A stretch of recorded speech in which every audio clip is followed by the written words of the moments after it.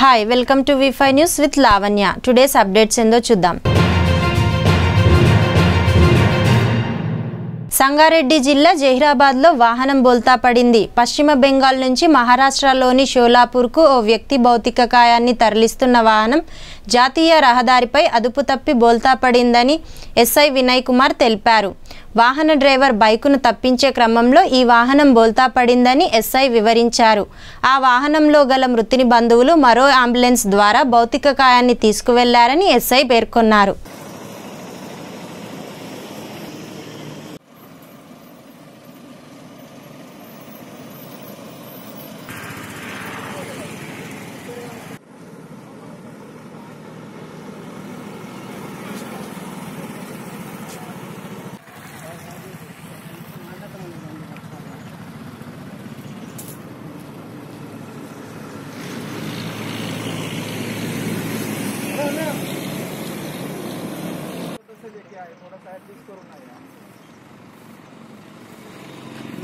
सब कुछ ठीक है, पर हम ड्राइवर लोग हैं, ड्राइवर था कोलकाता से लेके आए.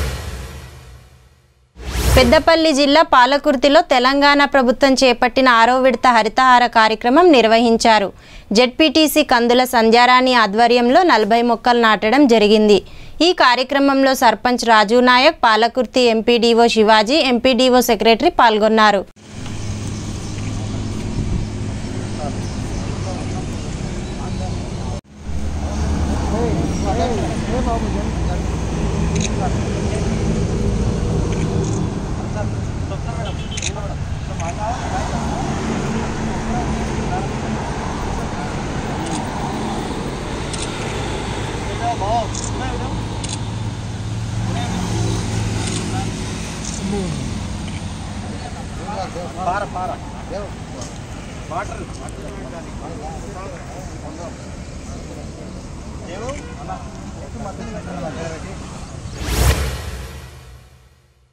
నిజామాబాద్ జిల్లా ఆర్మూర్ జర్నలిస్టులకు డబుల్ బెడ్రూమ్ ఇండ్లు మంజూరు చేసి ప్రెస్ క్లబ్ భవన నిర్మాణం కోసం స్థలం కేటాయించాలని వారు కోరారు.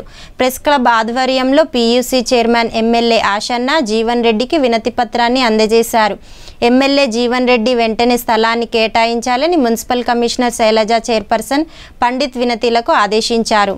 ఈ కార్యక్రమంలో ఆర్మూర్ ప్రెస్ క్లబ్ కార్యదర్శి శ్రీనివాస్, ఉపాధ్యక్షుడు రాజేందర్, మనోహర్, కోశాధికారి స్వామి, సభ్యులు సాగర్, జనగౌడ్, నరేందర్, సందీప్, సునీల్, హామిద్, చక్రి, రాకేష్, రవణ్, గణేష్ తదితరులు పాల్గొన్నారు.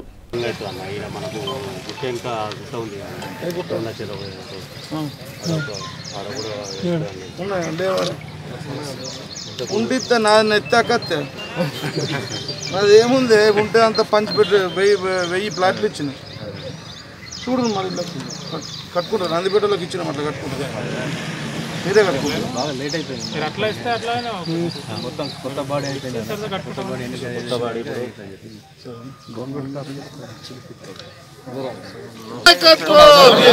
జీవన నాయకత్వం, జై తెలంగాణ, జై తెలంగాణ, కేసీఆర్ గారి నాయకత్వం.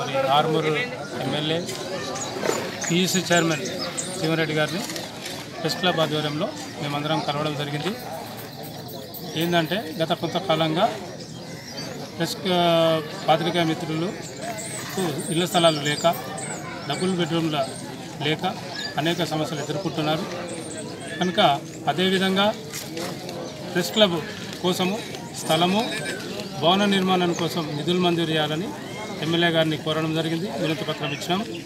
కనుక ఎమ్మెల్యే గారు సానుకూలంగా స్పందించి సమస్యలు పరిష్కారం చేయడానికి ఒప్పుకున్నారు. కనుక మరి వారికి కూడా మేము మా ప్రెస్ క్లబ్ తరఫున ధన్యవాదాలు తెలుపుతున్నాము. ఇంకా నారాయణపేట జిల్లా మరికల్లో జిల్లా కలెక్టర్ హరిచందన అధ్యక్షతకు తెలంగాణ హరితహార కార్యక్రమం నిర్వహించారు. ఎక్సైజ్ క్రీడల శాఖ మంత్రి డాక్టర్ వి శ్రీనివాస్ గౌడ్ మాట్లాడుతూ తెలంగాణ హరితవనంలా తయారు చేయాలని, వర్షాలు సమృద్ధిగా కురిసి రాష్ట్రం మొత్తం పచ్చగా ఉండాలని ముఖ్యమంత్రి కె చంద్రశేఖరరావు ఆలోచించి ఈ కార్యక్రమాన్ని ప్రారంభించారని, కావున ప్రతి ఒక్కరు గ్రామంలో ప్రజాప్రతినిధుల్లో పాల్గొని ఈ కార్యక్రమాన్ని విజయవంతం చేయాలని మాట్లాడారు. ఈ కార్యక్రమంలో ఎంపీ మన్నే Srinivasa Reddy, Makthal MLA Chittemma Rammohan Reddy, ZP chairperson Vanaja, vice chairperson Surekha, RDO Srinivas, MPP Srikala, MPDO Yashoda, Marikal sarpanch కోసె Govardhan, వివిధ గ్రామాల సర్పంచులు, ఎంపీటీసీలు తదితరులు పాల్గొన్నారు.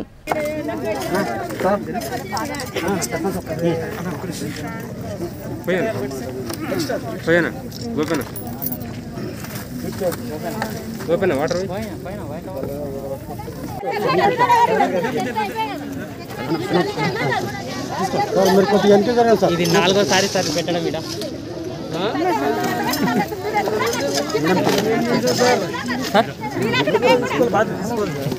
అధికారులు సార్ అధికారులు తీసుకోవాలి సార్ బాధ్యత.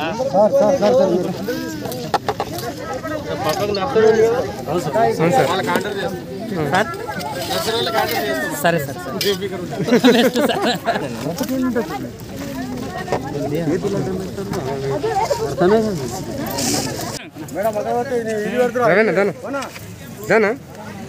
మేడం ఇక్కడ చూడండి, కనీసం ఈ చెట్టు అన్న బతుకని నీళ్ళు పోయింది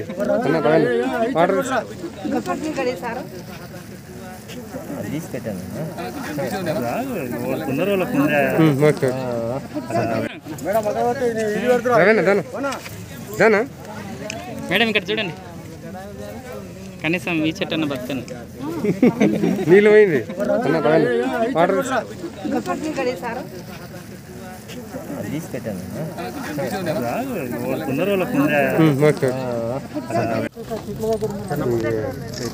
మీకు ఆడ వరకు నడుస్తుంది అమ్మ కొద్దిగా అన్న తీసుకు అందరూ పెట్టండి మొక్కలు.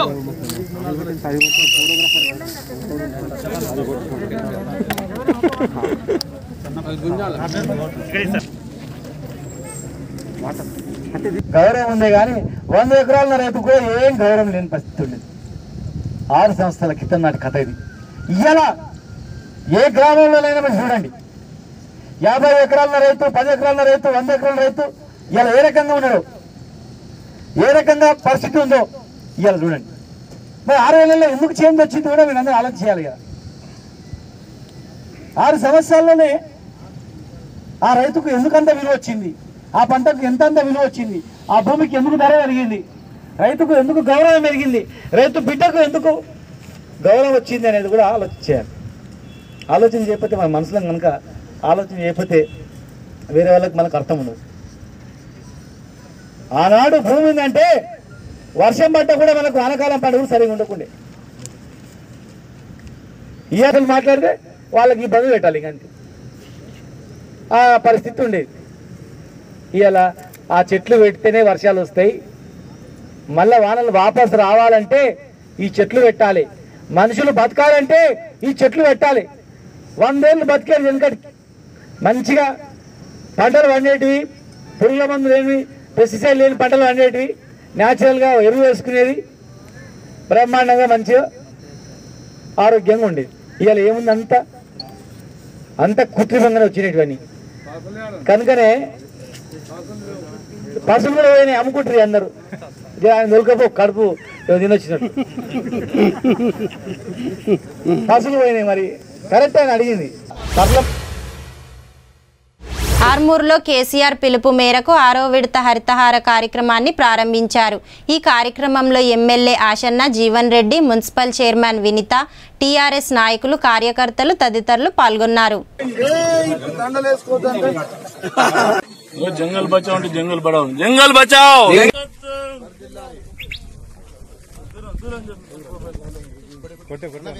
జీవన నాయకత్వం, జీవన నాయకత్వం. ప్రతి చెట్టు, ప్రతి చెట్టు, ప్రతి చెట్టు, ప్రతి చెట్టు.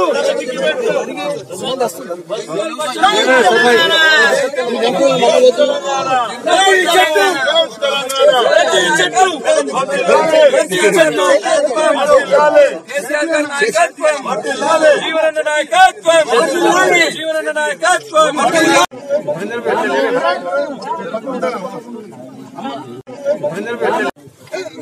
జంగల్ బచావ్, అన్ని చెట్ల కట్టాలి.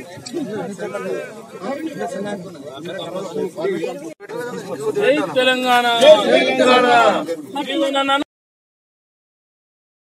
ఆదేశాల మేరకు మరి ఈరోజు 6వ విడత తెలంగాణ వచ్చిన తర్వాత కొన్ని కోట్ల మొక్కలను నాటాలే, కోతులు వాపస్ పోవాలే, వానలు వాపస్ రావాలని చెప్పి గౌరవ ముఖ్యమంత్రి గారు ఒక శపథం పన్నారు.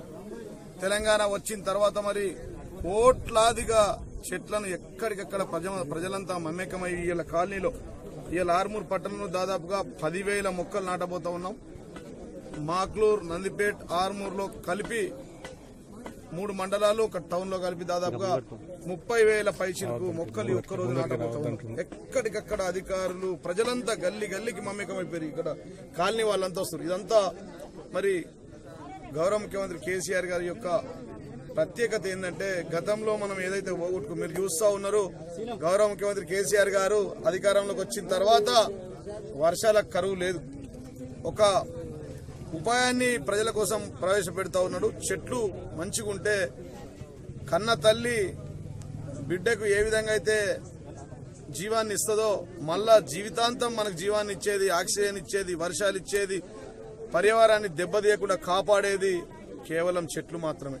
కాబట్టి అట్లాంటి చెట్లను బాధ్యతాయుతంగా ప్రతి ఒక్కరూ ఇవాళ హరితారం ఉన్నది ఈ రోజే పెడతాం చెట్లు అని కాకుండా మరి ఈ రానున్న మొత్తం 6వ విడత కంప్లీట్ గా ప్రతినిత్యం ప్రతిరోజు ప్రజలంతా మమేకమై సర్పంచులు, ఎంపీటీసీలు, కౌన్సిలర్లు, చైర్మన్లు ఎక్కడికక్కడ ఈ 6వ విడత కూడా హరితారాన్ని విజయవంతం చేయాల్సిందిగా నేను ఆర్మూర్ ప్రజలకు, రాష్ట్ర ప్రజలందరికీ కూడా విజ్ఞప్తి చేస్తా ఉన్నా. బ్రహ్మాండంగా ఈరోజు ఎక్కడికక్కడ మొత్తం పల్లె ప్రగతి, పట్టణ ప్రగతి తర్వాత దేశానికి ఒక ఆదర్శమైన పథకాలు ఇవి. పట్టణ ప్రగతి, పల్లె ప్రగతి. తద్వారా ఎన్ఆర్జీఎస్ లేబర్ ఎవరైతే ఉన్నారో వీళ్ళ గ్రామాల్లో చేస్తూ ఉన్నారు. చాలా బ్రహ్మాండంగా మరి ఈ హరితారం కార్యక్రమంలో కూడా అందరూ పాల్గొని విజయవంతం చేయాలా. గౌరవ ముఖ్యమంత్రి కేసీఆర్ యొక్క కోరిక ఏదైతుందో.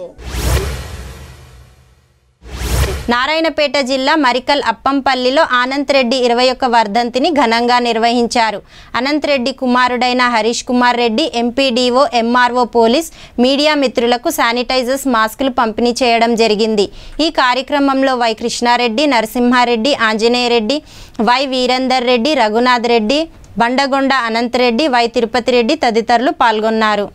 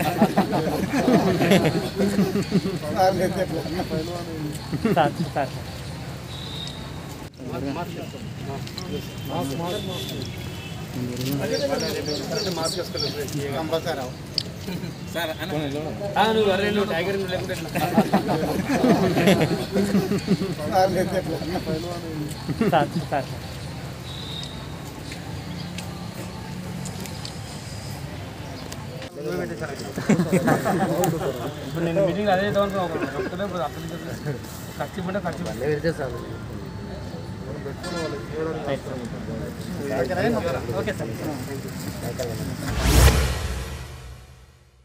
ఇవి ఇవాల్టి అప్డేట్స్. చూస్తూనే ఉండండి V5 న్యూస్. జనమంతా జర్నలిస్టులే, ప్రజలంతా పాత్రికేయులే.